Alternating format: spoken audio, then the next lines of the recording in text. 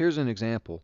We want to prove by mathematical induction that for any natural number n cubed plus 2n will be divisible by 3. And this is something that doesn't strike me as obvious, that n cubed plus 2n is divisible by 3 for any natural number n.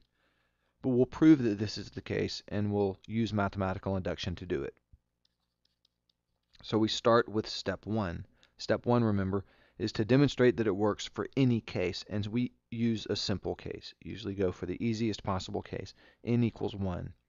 So if n equals 1, is n cubed plus 2n divisible by 3? Well, let's see.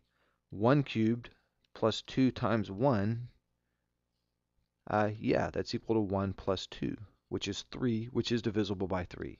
So step 1, it works. Now on to step 2. We need to show that if it works for some number k, then it also works for k plus 1. So we assume that it works for k. So we're going to assume that k cubed plus 2k is divisible by 3.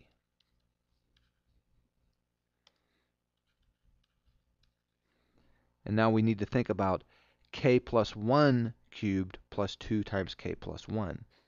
Okay, so let's look at this. K plus 1 cubed plus 2 times k plus 1. Is that going to be divisible by 3?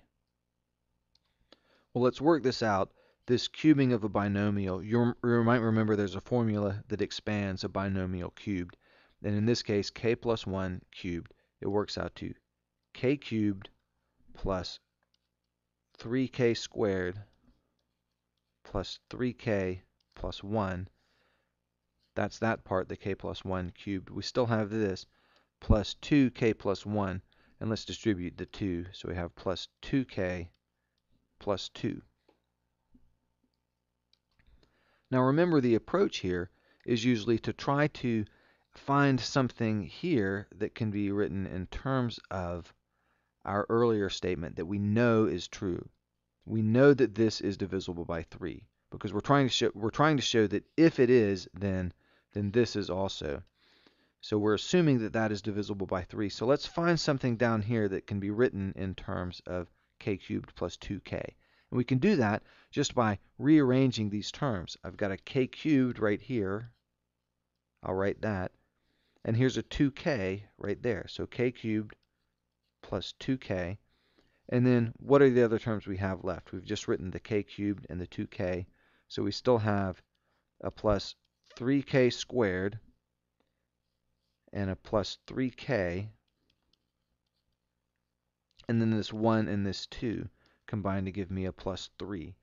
Now you might see your solution here. K cubed plus 2k, remember right there?